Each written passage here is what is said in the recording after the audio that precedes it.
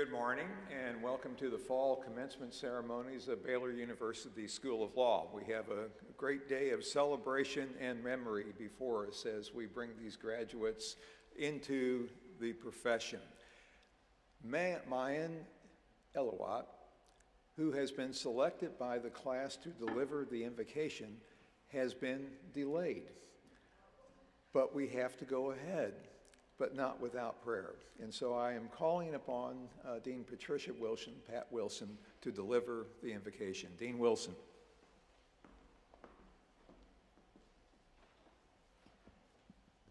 Good morning. Please bow and pray with me. Heavenly Father, we are thankful for the beauty of this day. Not just the cool, crisp weather that reminds us of the seasons and the seasons of life, but also for the beauty of this celebration, the joy of this day of celebration. We thank you for these graduates. We thank you for their families and friends that have supported them along the way. As they embark on the next phase of their lives, may you bless the work that they do. May they feel your presence. May they feel your guidance. Help them to do the good work that they have been trained to do. We thank you for everything, good Lord. In Jesus' name we pray. Amen. Amen. Thank you, Dean Wilson. Graduates, please be seated. Once again, welcome to our fall commencement ceremony of Baylor University School of Law. Commencement days are among my very favorite days because they really are a marker point in which we send our graduates into the profession and further into their adult life, now equipped to be true servants. And there is a powerful theme of service that runs through everything that we do at Baylor Law School. The graduates this morning have accomplished a lot.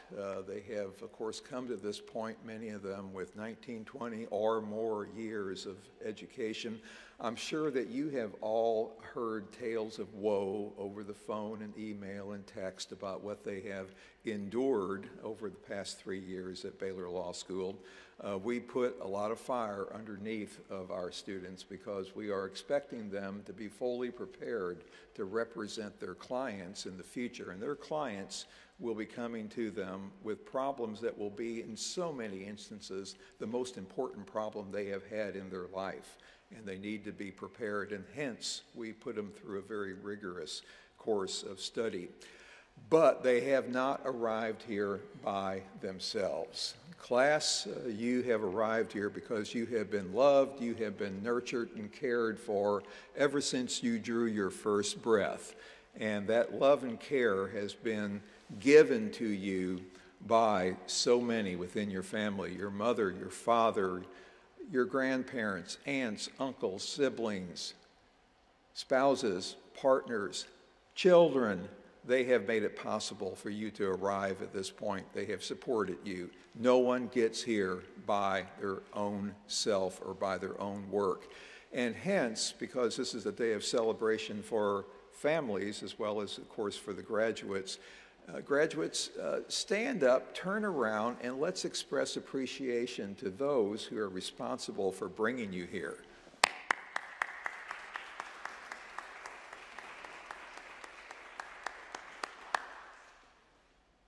We indeed have a program at Baylor Law School that has been summarized over the years in this fashion. Baylor Law School, their t-shirts and the like, is referred to as where fun goes to die. And we think that is appropriate. The graduates have not had much fun over the past 3 years. But as I have indicated, they have arrived at this point because we have invested them with the gifts and the training and the education and the skills that they need to make it happen for their clients and for those whom they will serve in the future. Marian Wright Edelman, the founder of the Children's Defense Fund, I think put it so aptly when she said that service is the rent that we pay for our lives. It's not something that there's an option to do. We are here, from the very point of orientation of these students, you'll remember, students, I have told you that you're here for what reason? The vertical, this is to honor God and his kingdom, and the horizontal, to serve those in the kingdom. The vertical and horizontal dimensions of life. You will go forward knowing your purpose in life. You already have, but now you have those special skills. I want to, this morning, point out a nexus between the legal profession and the armed forces. It may seem peculiar to you. And I'm not doing this because of Veterans Day on the 11th. I'm doing it, I've done it at every graduation for as far back as I can remember. Think about the legal profession. Class, you as lawyers, as Baylor lawyers, remember capital B, capital L. Why? It's not just a descriptor, it's a brand. As Baylor lawyers, you will join the legal profession and you will be guardians of the rule of law and our system of justice. In the legal profession, we would not be able to fulfill our obligations as the guardians of the rule of law were it not for those who have served in the armed forces, who are serving in the armed forces, not just across the nation, but as we all know, around the entire globe. The armed forces provide for us the umbrella of security that allows us in the legal profession to tend to those obligations that we have to the legal system. And so, I would like everyone who is active, reserve, retired, who has served in the armed forces or is currently serving, to please stand up and receive our appreciation.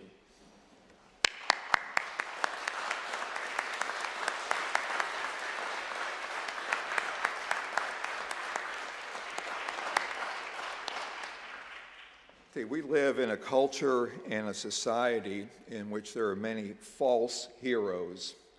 We encounter false heroes every day in the media. The real heroes are those who have just stood for our appreciation and recognition. You all rock. You rock. On the stage this morning, I am joined by my colleagues. You have in the commencement program rather lengthy biographies of each of the faculty participants in the ceremonies this morning, so I'm not going to dwell upon detail, but I am going to call out each of them and just share with you some broad observations. First of all, hooding our graduates this morning, Professor Rory Ryan. Professor Ryan, please raise your hand. All right. And also hooding our graduates this morning, Professor Luke Meyer. Both these are really smart guys. Both of them work in areas regarding federal jurisdiction and the like. And they are each veterans upon our faculty. They teach these students at the outset, and then they also encounter them later on in their work at the law school. I so appreciate each of you as you have invested yourselves in molding each of these graduates to go forward. Thank you so much, and it's a real tribute to you that you have been selected by the graduating class to honor them through the hooding of each of them. And then, to this side, I will introduce Professor Matt Corden, our speaker, in just a moment. We have Associate Dean Pat Wilson. Pat has just delivered our invitation.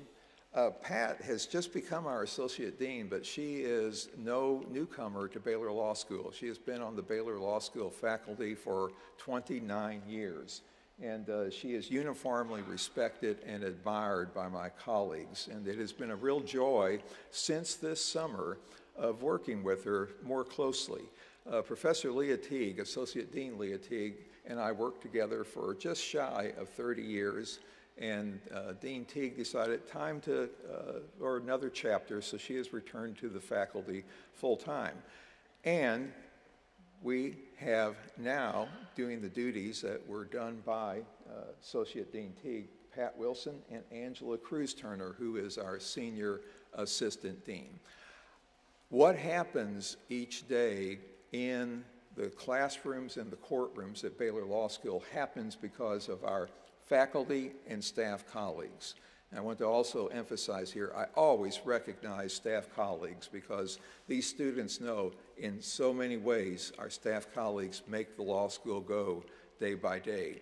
I want to use this opportunity not only to have introduced those who are on stage with us, but I want all the faculty and staff colleagues, and they're spread around, to please stand and receive our appreciation.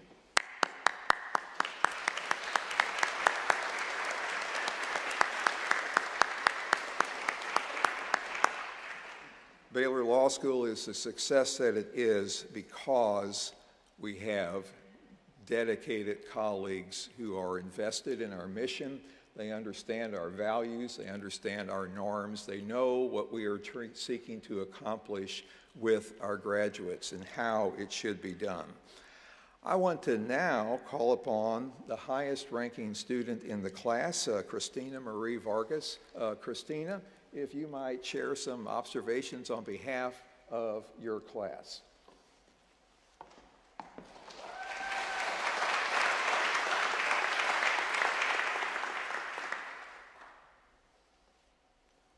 Thank you, Dean Tobin, and thank you to our family, friends, professors, and law school staff for your support in getting us here today. Did you ever call your graduate while they were in law school and ask them, how many years do you have left? When are you going to graduate?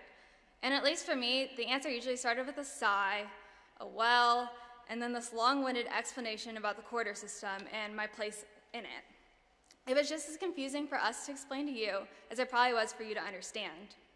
Personally, though, I loved the quarter system. One reason is because we had the opportunity to have classes with everyone throughout their law school experience rather than just sticking with the same group the whole time. So my very first quarter, I got to have classes with people who were the quarter above me. I remember talking to them and getting their advice and just thinking so highly of them because they had already survived a whole quarter of law school. And as for the practice court students who were walking in the halls with their carts and in their suits, I could gush about them for hours about how amazing I thought they were. But I found that I didn't regard myself the same way I did others after I accomplished the same feats they did. After my first quarter, I came home feeling absolutely defeated. And fast forward to practice court, in the middle of my big trial, which is basically our capstone mock trial exercise, I remember turning to my partner and telling her that I was ready to voluntarily fail myself because I didn't feel worthy of passing. So thanks to a quick internet search, it wasn't hard to self-diagnose myself with a condition called imposter syndrome.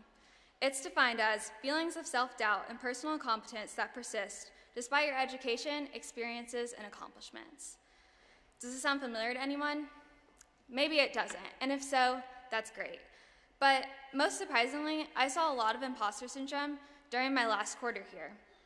So at this point, we only had about 15 hours left in our 126-hour degree, and we had all survived practice court. Yet, I found myself hearing a lot of self-doubt from my friends. So I may not be able to give you the cure for imposter syndrome, but what I can do is remind you of some of the things we've accomplished thus far, so when you're feeling down on yourself, you can reflect back and see how far you've come. So let's rewind back to our first year. We were spending multiple hours a day reading and rereading cases, having to brief them, just to go to class and have our professors tell us that we were completely wrong. We had to learn how to stand up in front of the entire class, if we were lucky sometimes, for a full hour and 10 minutes, and be able to recite the facts to cases like Pennoyer and Paul's graph that were very difficult. And then at the end of the year, we were required to compete in a 1L moot court competition against each other. This basically was us having to argue a legal issue in front of a judge. Do y'all remember Comment K? And it was an issue that honestly I'm not sure if I totally comprehended. But I made it through, we all did, and I found myself having a little bit of fun, and the place where fun goes to die. We got a small taste of what practice court would be like during our second year when we took trust and estates and business organizations. In those classes, we were having to attend every day, sometimes read up to 20 cases a day, and create 100-page outlines by the end of the quarter. And in our electives, we had to learn how to pull information back from our 1L classes, because as we learned, the law can't always be compartmentalized into one subject. And then came the infamous practice court. It was everything I had heard it was going to be, and so much more. And although I didn't come out of it as the expert I thought I'd be when I saw those practice court students in the hallway my first year, I did come out of it at least a little bit smarter. Sure, I may not be able to try a winning case on my own, but at least I have a good idea of where to start. I've always liked the song Humble and Kind by Tim McGraw. The premise of the song is essentially to reach for the stars, and whenever you get there, always stay humble and kind. But what I also take away from the song is to remember your roots and where you came from. As Tim says, when you get where you're going, don't forget to turn back around. So maybe some of these memories I shared with you today don't seem like such a big deal anymore, but I can promise you they were when they were experiencing them. When you're feeling like you're not enough, I want you to remember law school and where you started and how much you've grown. Know that the mistakes and fumbles you'll make along the way aren't signs of weaknesses, but are your biggest moments of growth and learning. As our professors have always told us, you're never going to remember your wins, but you're always going to learn from your losses. Before starting law school, I had a lawyer tell me that the people in law school will quickly become your close friends because you all share the common bond of suffering together. And that could not be more than true. My absolute favorite part about going to Baylor Law was the people. I loved being able to walk in the building, see a familiar face right away, and be able to strike up a conversation with them. Everyone sitting here today has been one of those people to me, as well as my friends who have already graduated and are still finishing up. You have all impacted me in more ways than you may know, and I will forever be grateful for you. Congratulations, Baylor lawyers.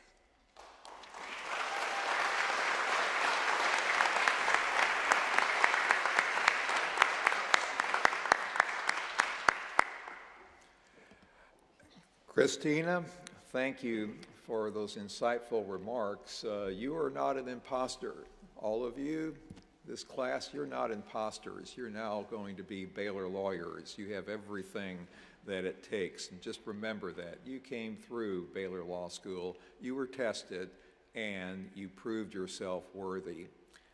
And also, Christina, very insightful to note that you will find, as you already have, that some of your very best friendships that you have developed in the law school program here will endure down through the years, through the decades. Almost every Baylor lawyer will tell you that they have close Baylor lawyer friends. In fact, we're a small school. We're one of the smallest law schools in the nation. We are certainly the smallest in Texas, and it is often noted that Baylor lawyers have what is referred to as the Baylor Lawyer Mafia Connect, because we do stick together. We stick together. We do not let geography or time come between or among us. Thank you, Christina. It's my delight now to introduce to you Professor Matt Corden as the speaker. Professor Corden, as is the case with Professor Ryan and Professor Meyer, has been chosen by the class to deliver remarks. Professor Corden is a longtime faculty member at the law school. He is also the director of our Legal Writing Center. We have 6 full-time faculty that are dedicated over to doing nothing but working with our students throughout the entire, throughout the entire 3-year program to sharpen their ability to write to various audiences and for various purposes. Professor Corden is a workhorse. He, in his teaching, has been awarded an outstanding honor by the university. Each year, the university recognizes a very small handful of faculty for achievement in teaching or in scholarship, and I'll note that both Professor Ryan and Professor Meyer have won those awards. Professor Corden has won it both for teaching and for scholarship. He is an absolute workhorse with our students. It is not unusual if you come into the Law Center and go to the Writing Center on a weekend to find that Professor Corden is working with our students. He is an absolute blessing to Baylor Law School and to our program. Professor Corden is published in the area of writing. He is widely recognized in the law school circles throughout the nation for his expertise in what he does with our students and the effectiveness of his work. He is very mild-mannered. Professor Corden, I'm sure all the students will agree, is capable of the most dry wit that can almost fly over your head unless you're really tuned in to what he is saying. He is also a big sports fan. He actually, after college, in college and after college, before law school, was a sports writer, and he can regale with all manner of stats and recollections of the great games, whether it be football, baseball, or whatever. But perhaps most important in terms of your personal safety when you're dealing with him is he has won international and national awards, championships in jiu-jitsu, a Brazilian form of grappling. And so you don't mess with Professor Corden, even though he is mild-mannered. He and his wife, Jennifer, have 2 children, Madison and Chandler. And class, you have made a wonderful decision this morning to have Professor Corden speak to you at this juncture as you go forth into the profession. Professor Corden.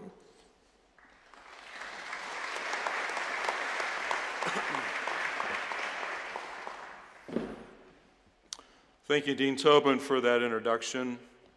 Deans Wilson and Cruz Turner, my colleagues at Baylor Law, members of the graduating class and their families and friends.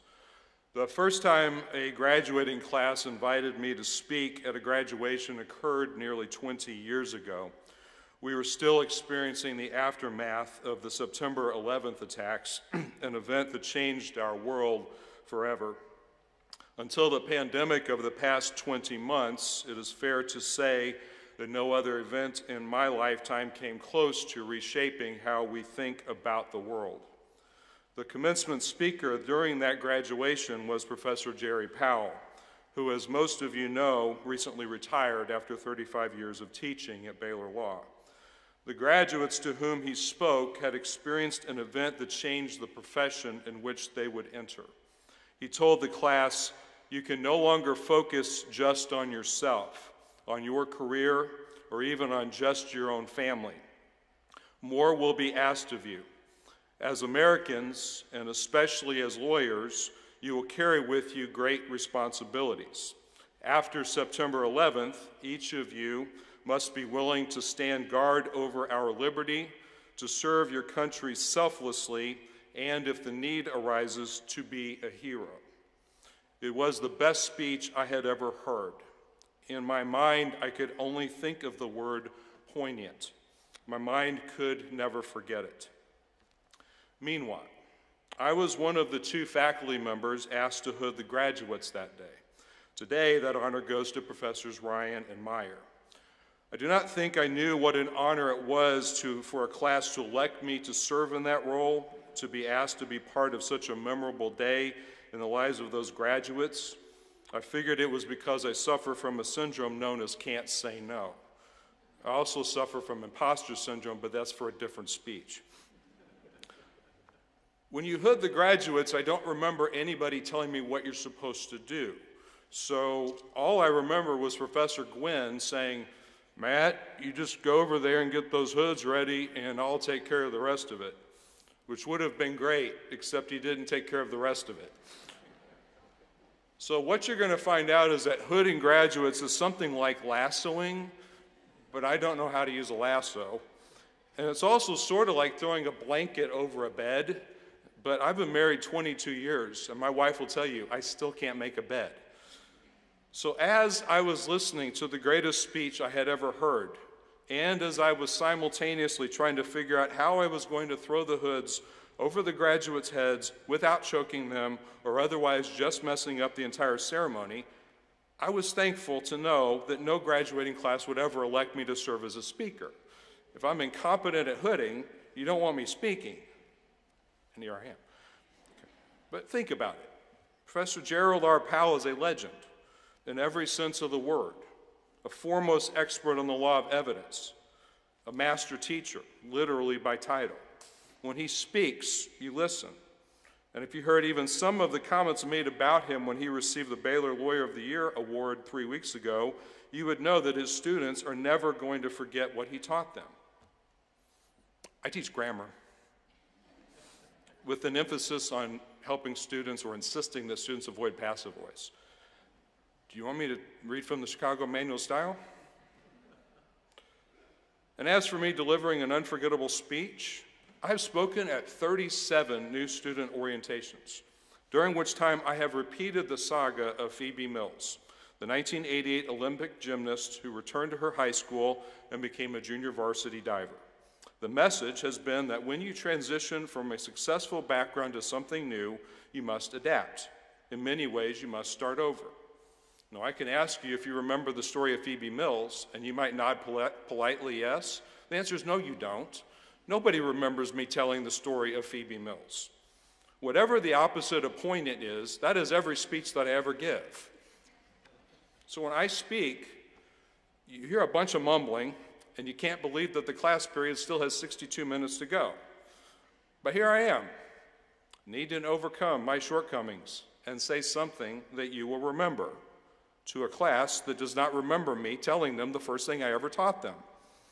And the Phoebe Mills story happens to be the most interesting story that I tell. But it turns out we can define poignant in different ways. I pulled out my trusted dictionary and looked up the word.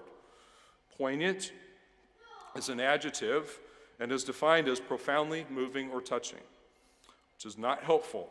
I cannot move you to care that passive voice occurs when you use a be verb in a past participle. But let's continue to look at the word poignant.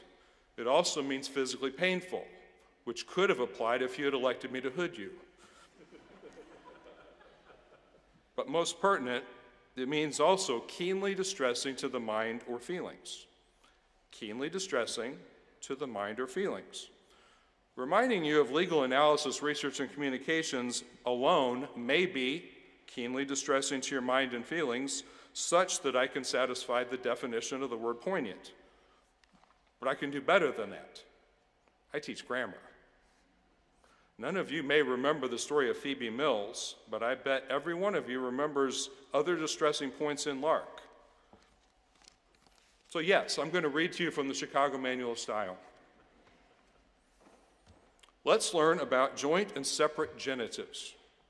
Notice I did not say joint and several. This is grammar, not remedies. And I quote, if two or more nouns share possession, the last noun takes the genitive ending. This is called joint or group possession. For example, Peter and Harriet's correspondence refers to the correspondence between Peter and Harriet. If two or more nouns possess something separately, each noun takes its own genitive ending. For example, Peter's and Harriet's correspondence refers to Peter's correspondence and also to Harriet's correspondence, presumably with all sorts of people. So to put this principle into practice, Ashley's and Christina's families are wondering why on earth this fool has been asked to speak to the graduating class. You see, we are referring to Ashley's family and also to Christina's family, wondering why this fool is speaking to the graduating class. Presumably, all sorts of people are wondering the same thing. But most importantly, I ask that you feel keenly distressed to your mind and feelings. Poignant.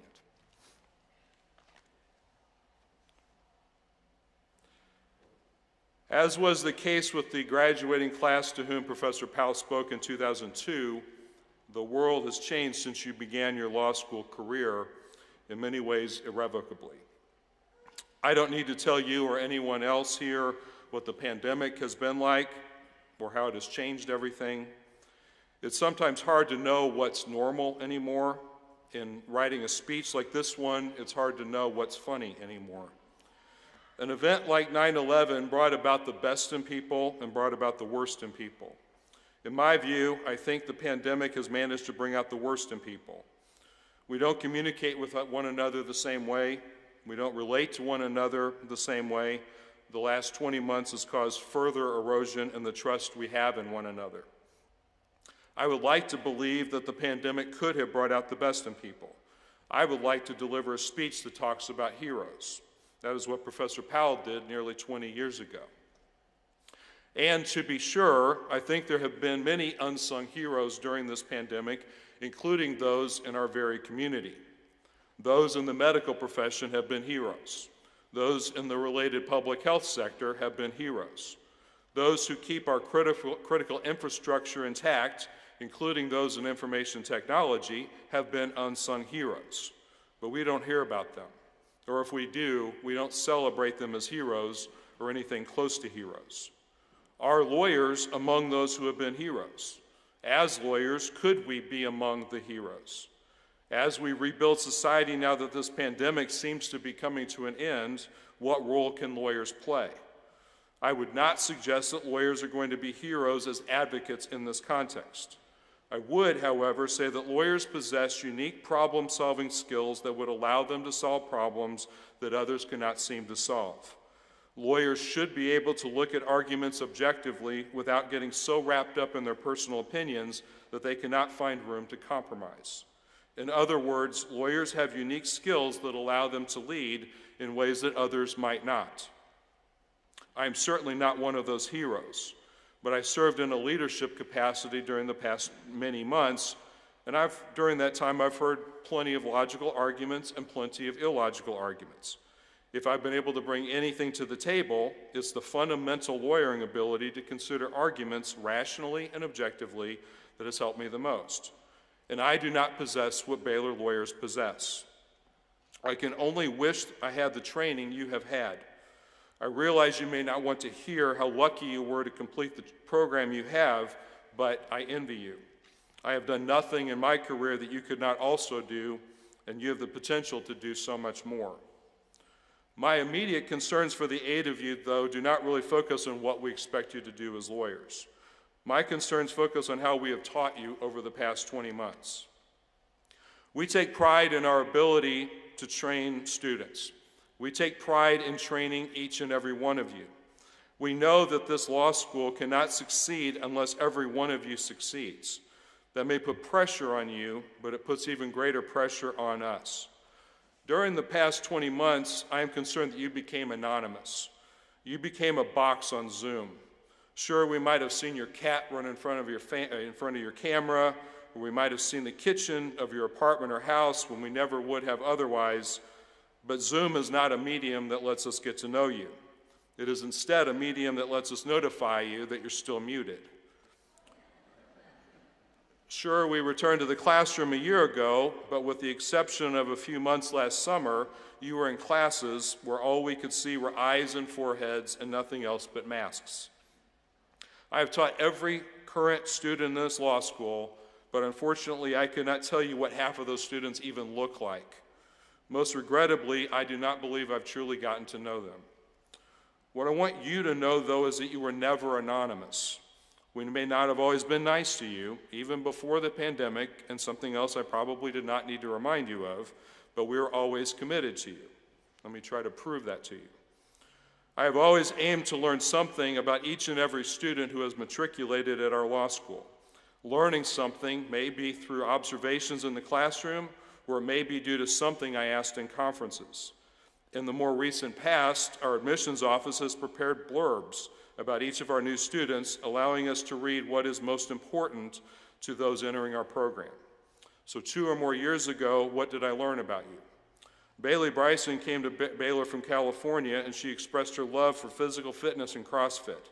She was also one of the top 5 presenters in environmental policies at the University of California at Santa Barbara. Ashley Coughlin was also from California, working at a mental wellness center and volunteering for an Alzheimer's association. Her goal was to combine her passion for mental health and criminal justice. Alyssa Collinsworth Stewart came to law school, quote, determined to become a lawyer to empower and to be empowered by those with stories that need to be told.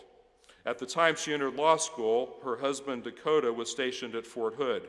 He has since returned to civilian life and now trains grappling at the same place where I train, and I can assure you he wreaks havoc on the entire academy. Mayan Eliwat is from Amman, Jordan, and is a long-suffering fan of the Cleveland Browns, and we're glad you came. We've witnessed few students who have been able to persevere the way that Mayan has, no matter what obstacles have stood in his way. Macy Gilbert came to law school with service-oriented goals, saying, quote, "Justice is not universally defined. In order to advocate for others, first we must understand their mindset as well as the opposition's."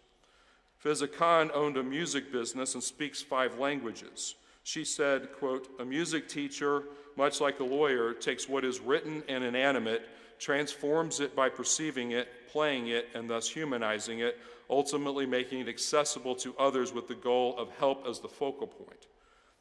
Israel Medina was a first-generation college student when he attended and graduated from the University of North Texas. He was recently part of a national pretrial competition team that advanced to the final round. And Christina Vargas completed an internship before law school at the U.S. Attorney's Office in Fort Worth and expressed her desire to be a business lawyer. Even with her interest in transactional practice, she knew the advocacy training would help her. Not one of you was just some nameless law student or now law graduate. Each one of you came to law school aiming to make a difference. We trained each one of you to allow you to achieve your goals. Please never forget the person you were before you got here, and please never think that we did not care about you as an individual. Go become among the lawyers we so desperately need.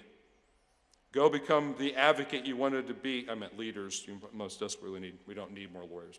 But go become the advocate you wanted to be when you arrived here. Go seek justice and go empower others.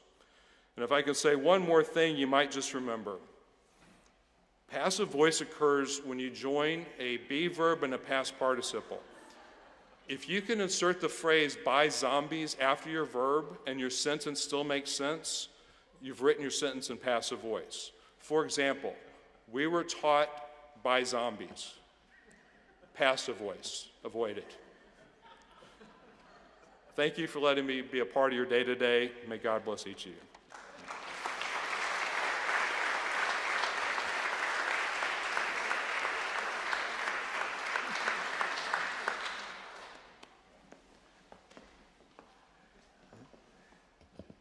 Can you see now how disarming Professor Corden is? Kind of winds up with the humor and then delivers the punch, the message about your training and your preparation. Matt, you noted that you don't have the training of a Baylor lawyer. I think someone who has worked oftentimes 6 or 7 days a week for over 2 decades qualifies to say that they have the training of a Baylor lawyer, because you have infused it into generations, so to say, of Baylor lawyers. Thank you, Matt. Thank you for that message. We have come now to the time for the presentation of the class and the award of the degrees. I call upon Dean Wilson to present the class. Dean Wilson.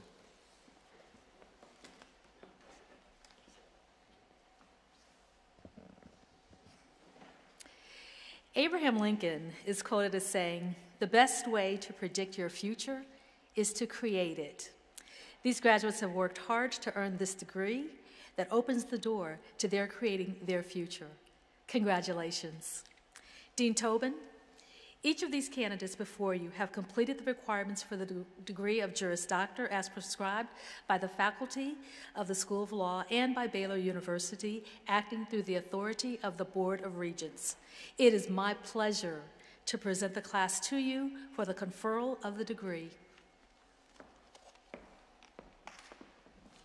Thank you, Dean Wilson. Will the degree candidates please stand? Each of you have completed the requirements for the degree of Juris Doctor as prescribed by the faculty of the law school and as authorized by the Board of Regents of Baylor University. Accordingly, it's my pleasure on behalf of the Board of Regents of Baylor University and President Linda Livingstone to confer upon you the degree of Juris Doctor.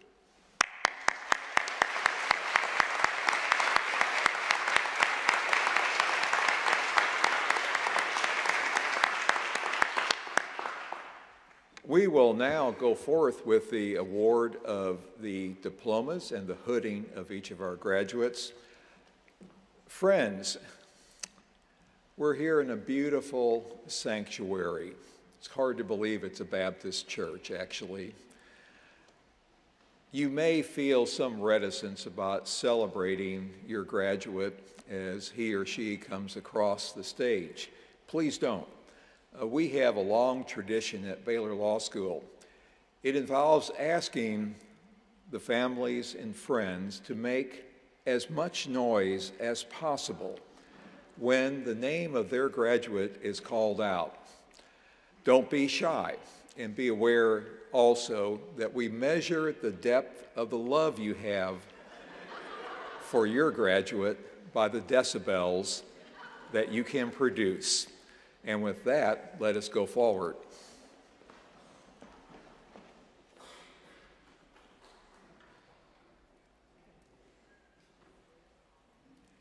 Bailey Ann Bryson.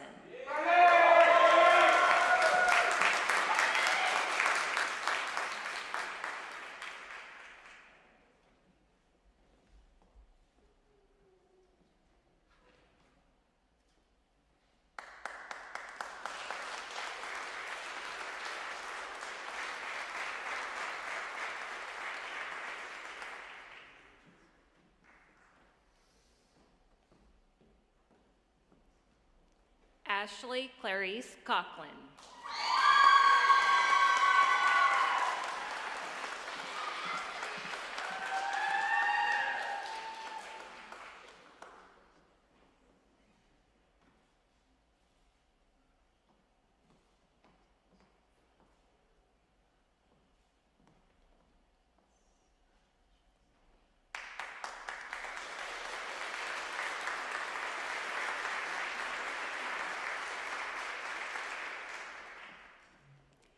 Alyssa Marie Collinsworth Stewart.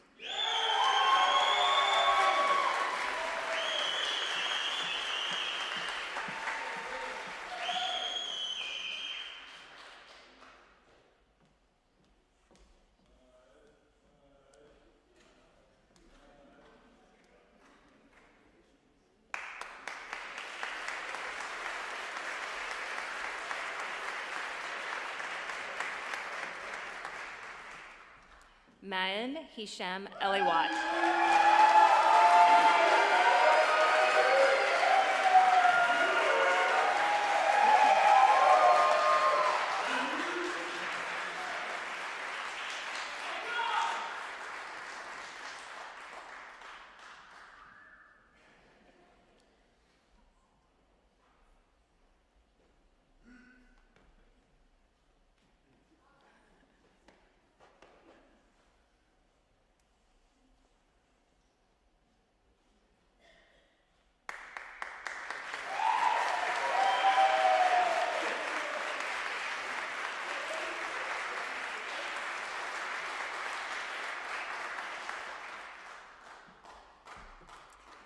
Macy Elise Gilbert.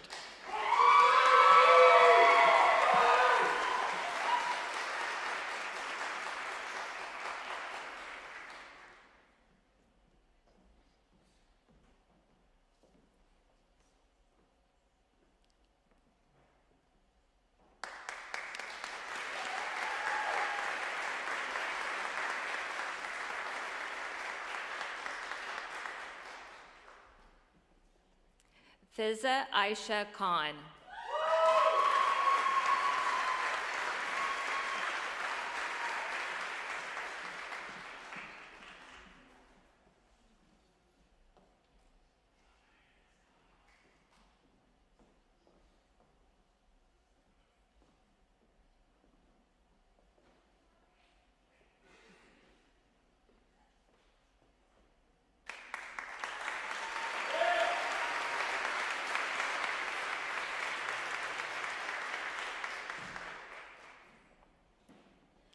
Israel Ruiz Medina.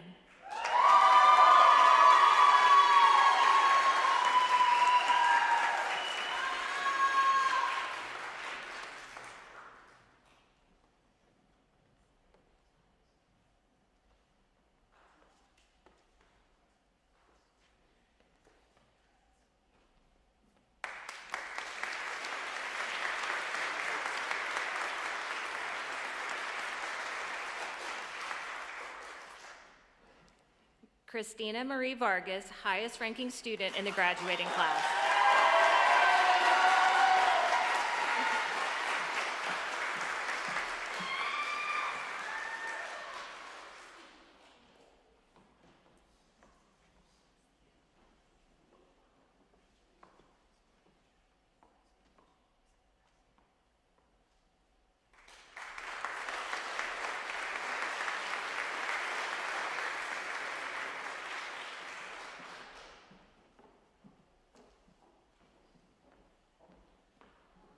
Well, first of all, family and friends, I was listening. You all did a great job. Give yourself some applause as we also applaud our graduates.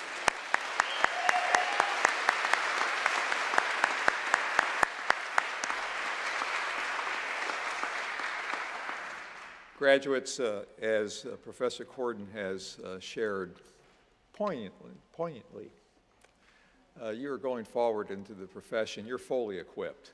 You're fully equipped.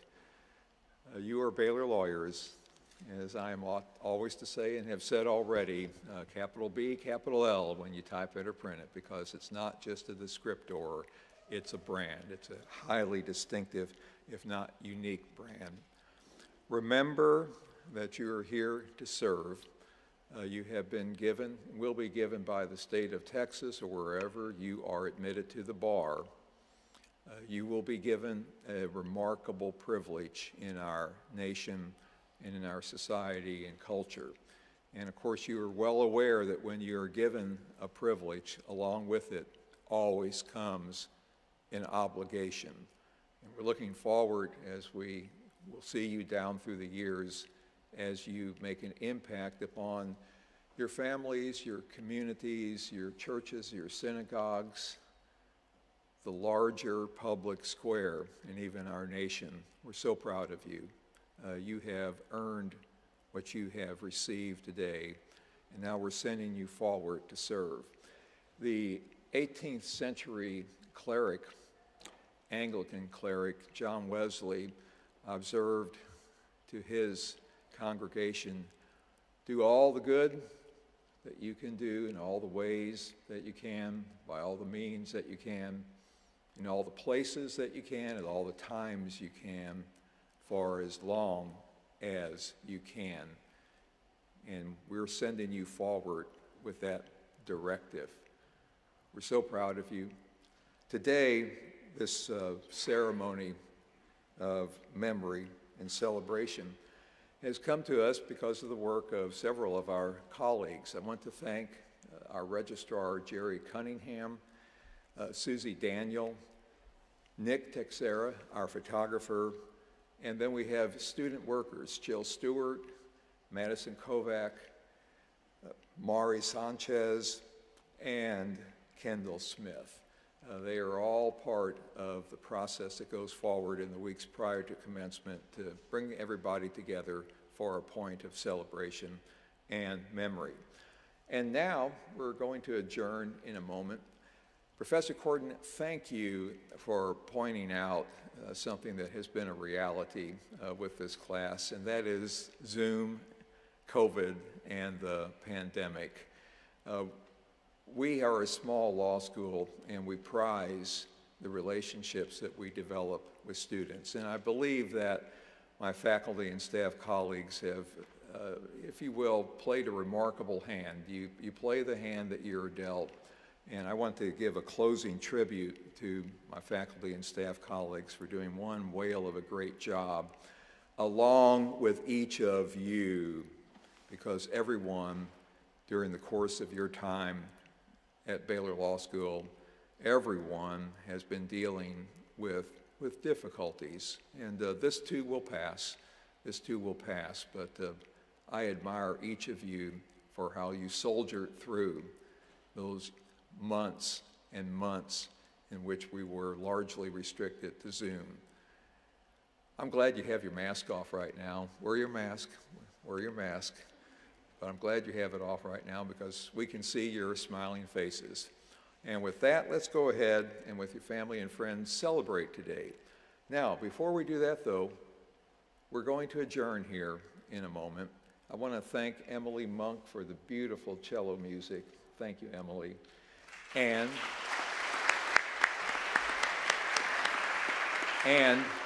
we will proceed out of the sanctuary, but please stay in your place, because we will then come right back in from the narthex, and we will have a class photo here taken at the front of the sanctuary. So with that, God bless, and we are adjourned.